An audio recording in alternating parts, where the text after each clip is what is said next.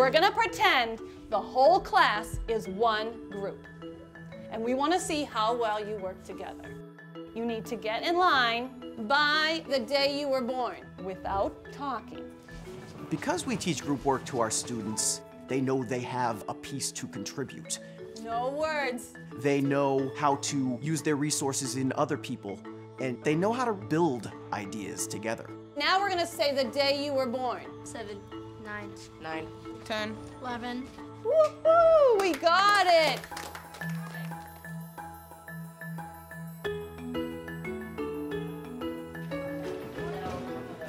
We are an all honors curriculum here, which means we're providing high-level instruction from grades 7 to 12. Given that, however, we have entirely heterogeneous classes where you've got kids of all different previous levels of achievement. At University Park, you're going to see group work from grades 7 all the way to grades 12. We start in 7th grade with roles and responsibilities. You want to make sure you understand what are the responsibilities of each of the roles that you've been given. I don't think group work comes naturally. I think it's something that they have to learn. 1 plus 8. Today we were learning about integers, positive and negative numbers.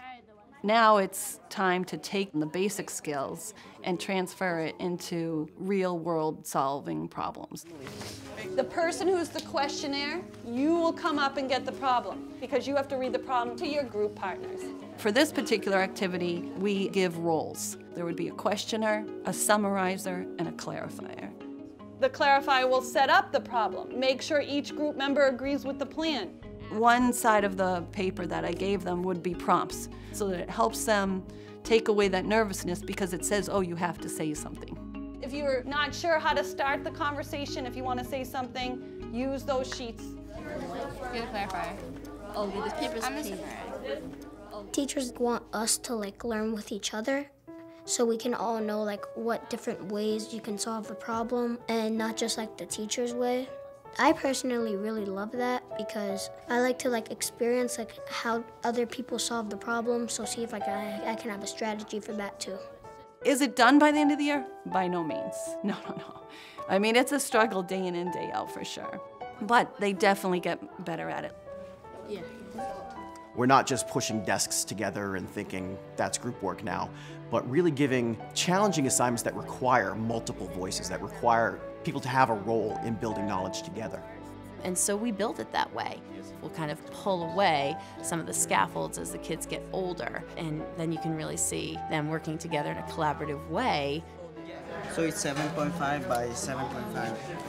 We're making a polynomial cube. He's working on the bigger box so we can put things in, and I'm just working on the smaller pieces for now.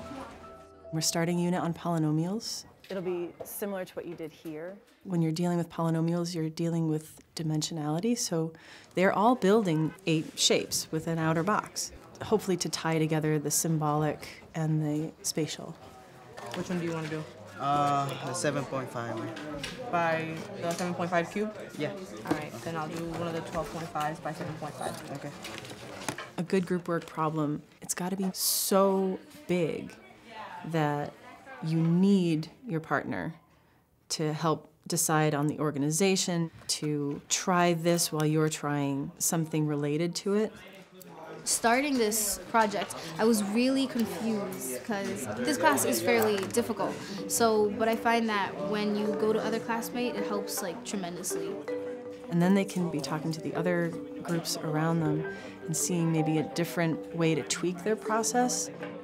So what he did was he came up here and drew each box that this group had.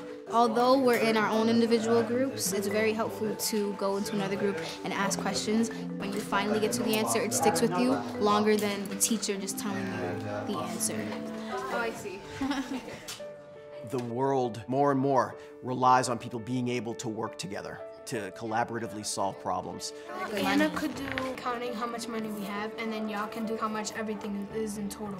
You know, I have kids come to me every single day. I had 4 7th graders come to me the other day. They want to do a bake sale to raise money for Leukemia and Lymphoma Society. So all the money we make in the bake sale is going to go towards this charity. Yeah. So you've got some people on board already to help out, and you're going to stay after today? Yeah, but they just need to know when they have to have it by. So they see the value in teamwork. Well, you can go put Friday on that announcement, All right. and we'll go on Friday. Yay! All right. Thank you.